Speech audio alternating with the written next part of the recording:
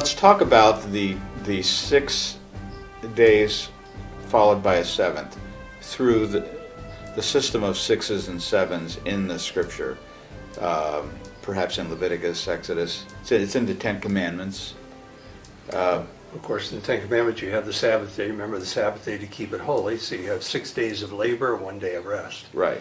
But as you mentioned, you have the whole, many of the festivities of the Old Testament, the festivals, were predicated on a series of 7.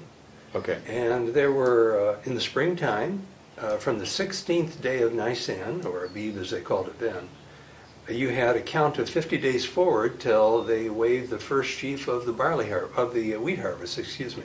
That was the day of Pentecost. Oh, I thought that was barley. The barley was on the 16th day. Oh. And then it was wheat on the 50th day after that. Oh, Yeah. I didn't know that. Yeah.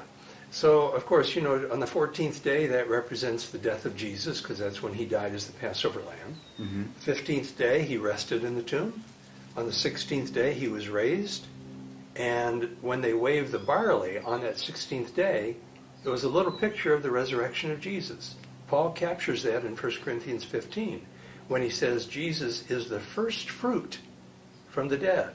Well, the first fruit of their agricultural cycle was the barley harvest in the spring. Right. So the very day that they waved that in thanks to God for the first fruit was the day that Jesus was raised as the first fruit from the dead. Well, now he's going to bring other people with him into the Christian body and give them a share of the hope of glory. When did that begin? That began on the day of Pentecost in the book of Acts, chapter 2. Right. Chapter 2 and 3. So it turns out that on the 50th day, that's the day when the wheat harvest was ready, and that's the day when the wheat crop, that is the true church, begins to be accepted into the Christian sphere, into the Christian privileges. You remember the parable of the wheat and the tares? The wheat are the children of the kingdom, and the tares are the imitation tares. So the wheat represents the church class that is gathered starting on the day of Pentecost. All those things, you know, pertain to spiritual realities that would happen later. But that cycle of 7 is what it was predicated on. Now, if the church is going to have their blessing on the 50th day of Pentecost, you know, there was a bigger cycle yet. And that's going to picture when the world of mankind is going to have their liberation and their blessing in the millennial kingdom. Now, that bigger cycle was the Jubilee cycle. The Jubilees. So they kept not 7 days, but 7 years cycles. 6 years you'd labor you'd till the soil. The 7th year the land rested. And you took 7 of those 7-year periods, and then the 50th year would be the Jubilee, when everyone, no matter what their experiences were during the last 49 years, they'd have everything restored back to them again. And that's a little picture of how mankind, during the period of sin and death, they've lost a lot. They've gone into bondage, into servitude to sin.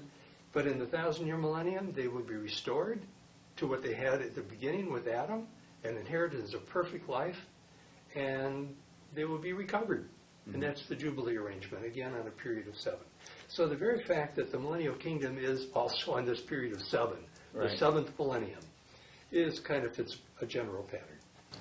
So now, to me, I think the Jubilee has got to be one of my favorite passages of all Scripture, yeah, because it deals with the real inequalities and injustices that have constantly been a part of human history.